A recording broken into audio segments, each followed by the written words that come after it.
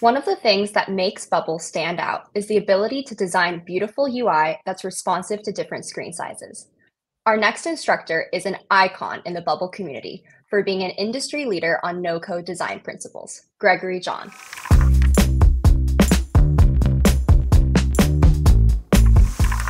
Hey guys, Greg here. Today I wanted to build a responsive navbar to show you some of the tools available to us via the Bubble responsive engine.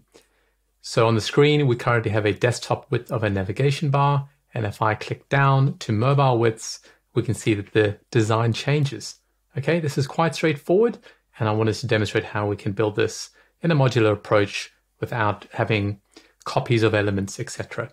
So I've just jumped ahead just to construct the navbar at a desktop width, but I'm going to go through with you what I've done so far. Okay, so we have a navbar that is a type of element floating group, and this is a reusable element, meaning that we design in this editor and we can just drag and drop it onto any page where we need this navbar to function.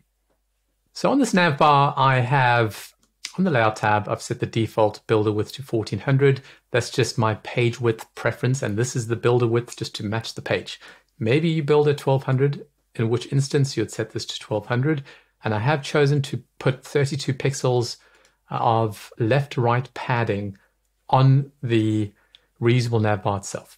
Okay, now in the element tree, next we have the group container.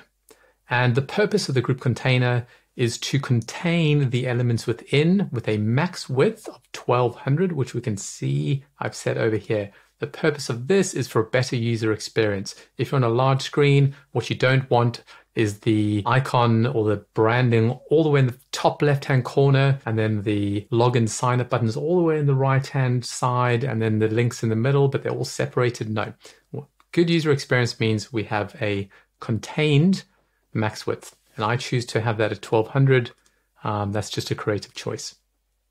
If I open this group container, we can see that the group container has 3 columns within, which means the group container on the layout tab is distributed as a row. So the group column on the left has my layers branding, and then it has this little mobile touch icon here. Okay, and we're going to only show that beneath a breakpoint. It's going to be hidden on page load.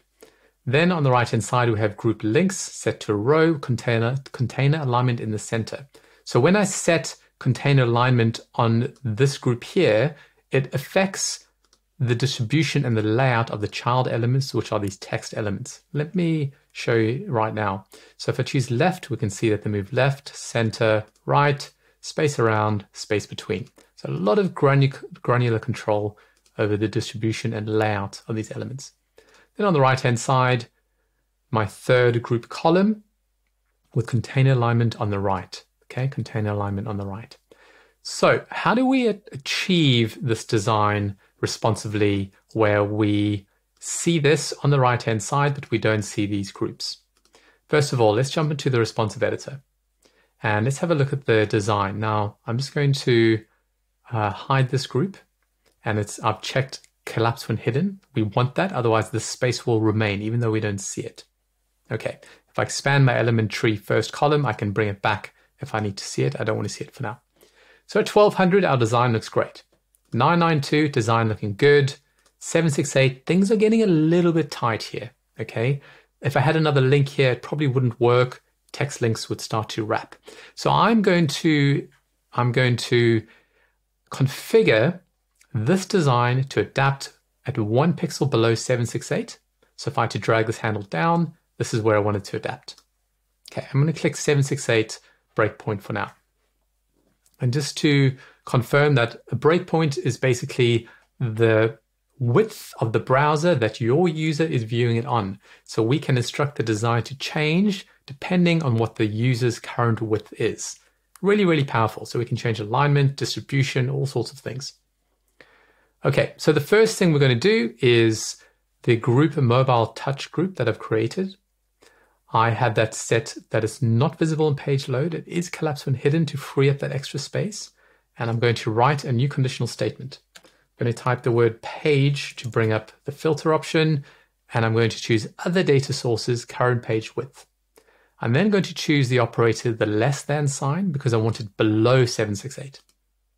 I'm going to type 768 to bring up the default mobile landscape breakpoint, and I click that. That is our statement. Okay, and then I'm going to say, well, below 768 it is visible.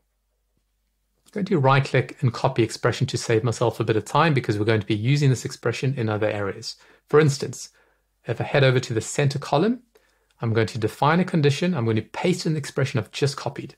Current page width is smaller than 768. So now I want to actually hide this, because if I'm showing the mobile menu icon, then I want to hide this group. So I'm going to check that this element is not visible. But I need to make sure that we collapse in the space, like I said earlier. If we don't collapse the space when it's hidden, that means that the space will remain. We just won't see the group.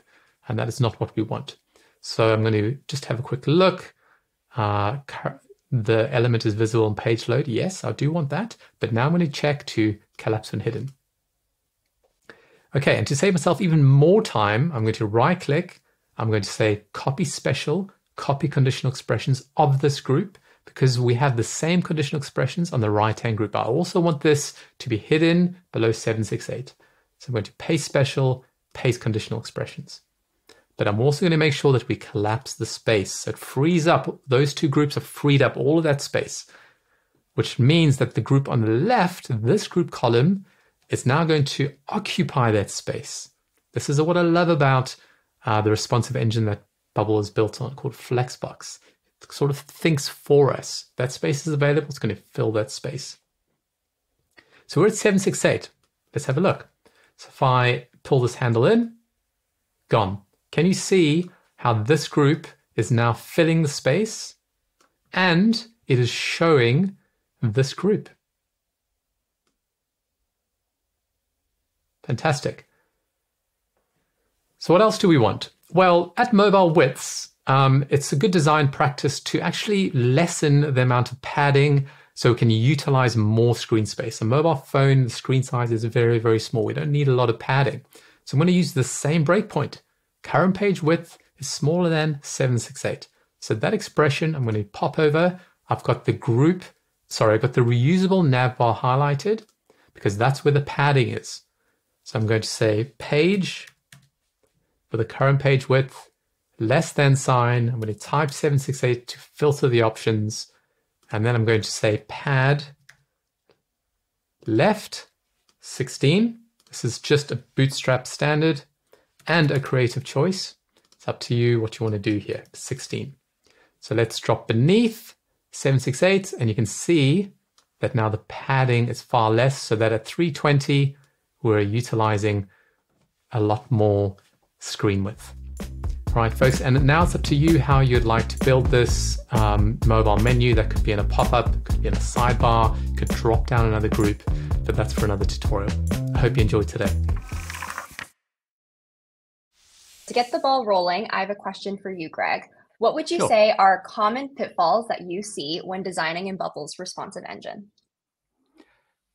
Yeah, I can give two examples, one sort of high level and then the other one pertaining to something I've just actually taught. The first one is when we think about design, we should be thinking about a systematic approach to design. So what I see often with new Bubble developers is they just want to build a feature and make it work. And then because design is an afterthought, they sit in the responsive tab, really tussling and fighting with the responsive settings. And now we start to get design drift. You know, the user experience is degraded. So what we really need to think about over time, and it does take a bit of time, is a design system. What are the breakpoints that we're using throughout our app? And what happens at those breakpoints, such as the padding reduces, maybe margins change, maybe columns and rows, the distribution changes. So that would be the first thing. Have a system in place. Systems make design a lot more straightforward, and you don't need to be a good designer when you've got good systems, because good systems ensure consistency. The second one, if I could just be more direct, because I mentioned max width. And one of the other common pitfalls I see is often developers forget or choose not to set a max width. Now, if we think about, for instance, Twitter is a good example. It's just a slither of content down the center. Maybe Yeah, but that again is a design choice based on the user experience. They want you to be able to move your mouse around and click very close together. All the content is very close together, so you can navigate a lot more easily. So I would think about, if I was designing specifically marketing pages, you want a max width of about 1200, could be 1400. The numbers don't matter. The main thing is that you have a consistent approach. And then if you're doing dashboards as well, I wouldn't have a dashboard fill an entire screen because, I'm on a huge screen right now. And if I had to open up a dashboard without a max width, then I'd be moving my mouse all the way across, and I'd probably be getting a pretty good sort of bicep routine going. However, we want to reduce the amount of work someone needs to do when they're moving the mouse around. So max widths, please, they are very important. Awesome, super helpful advice. I'm actually seeing a question in the chat. I think a beginner is wondering, would it be okay to build at 1200 and then later work on scalability? And would there be things that they would need to take into account in that 1200 build that would help to enable scaling in the future? So the 1200 pertains to just kind of a max width. What I was talking about, it's a screen real estate. We need to make a distinction between the bubble builder UI width and what a user is viewing your application on. So when I talk about 1200, I'm talking about two things. One of them is the builder width, could be 1200, 1400, but then also having a max width to ensure that the user experience is improved for people on very large screens. So yeah, if I can give you an example of my settings, I actually build with a bubble UI width for the editor itself at 1400, and I'm on a slightly larger screen. You can build at 1200 as well. It doesn't really matter, whatever you decide, but just remember that your users will be viewing your designs on 2100 wide down to 320. So we have to think about that when we're building in particular. Awesome, very helpful. We also have a question about what exactly does it mean for an element to be visible on page load? Could you clarify that for us? Yes, absolutely. So it's the way we build in any kind of language is we only want to render on the screen what a person needs to see. Now, if I load the navbar and someone's screen is really wide, they will be viewing different groups, won't they? Because I've instructed Bubble to have the desktop navbar design look different to the mobile navbar. And if you think about a dashboard, if we have a menu down the left-hand side and we have various buttons that could be overview, sales, users, well, in the dashboard design, it's a single page design. So all of the groups are actually hidden by default. And we only show a group when it is needed, such as on a page load or someone has clicked the sales button. Now we show the sales group. That's what it means. Awesome, amazing. We definitely have users who use Bubble to build mobile apps. So I'm seeing a question about mobile layouts, and I'm wondering how would a user go about resizing text in repeating groups? And do you just have any advice in general about building for mobile? Absolutely. And I love this kind of question because I do so much work to make sure that the mobile experience is great. Because if we think about our daily lives, we are using our mobile phones for everything. And I use breakpoints. So we talked about the 768 breakpoint. There are other breakpoints we can use. Another good mobile breakpoint is 576.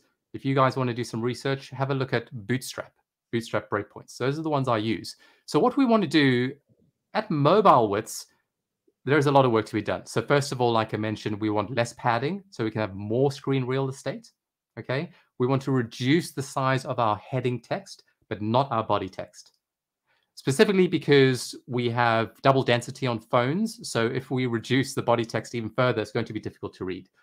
So there are many things like that I'll do. I'll reduce, I'd actually make the buttons bigger, but I'll make the heading smaller. And I'd also probably look at various weights when it comes to mobile phones. I wouldn't have text as weighty on a mobile phone.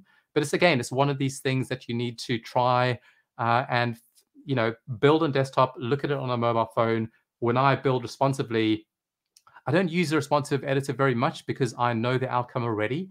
but I often would pick up my phone at the end of the day and just do a quick scroll through, and then that would, help inform what my next maneuver is. Awesome, very helpful.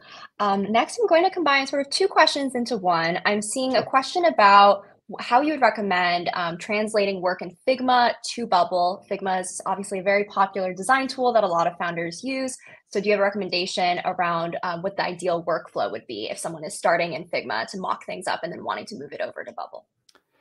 Absolutely. And Figma is a tool I use every day. So I use Figma and I use Bubble. I work in teams, and I think it's a good process if you work in a team to actually start with the designs, because that would help founders or companies you're building for. That will help inform what does the look and feel, and you'll be able to collect a lot of feedback before you start building in Bubble. So, I mean, I do it the long route because I love design. I can design all day. So I will sit in Figma and I'll create a desktop 1400 width, I'll create a 992 tablet, and I'll create a 375. I'll work with all of those designs. And because Figma also uses auto layout and has Flexbox capabilities, you can just bring across basically the same settings. Building in Figma and building in Bubble isn't actually too different.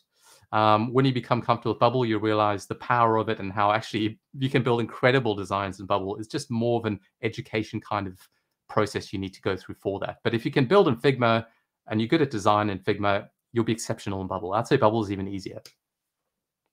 Love that. If you can build in Figma, you can build in Bubble. I think we have time to squeeze in one more question. What is the advantage of the floating group versus the group for the navbar? Yes, so floating group, if we talk about a z-axis, that creates elevation. Floating groups elevate above the page, which means that we can now, if you think of a navigation bar, we can create sticky navigation bars. So as you scroll down the page, the navigation bar remains in place. So the users can always get to the CTAs they need to. Sign up, log in, go to the sales page, sign out, but they can still obviously scroll the page. So we just have to think of a floating group as floating above the page. Awesome. Well, thank you so much. We are at time. Really appreciate you walking us through how to build a responsive navbar. Most apps are going to need some way for users to navigate from page to page, and now all of you can build a navbar that looks great on any screen size.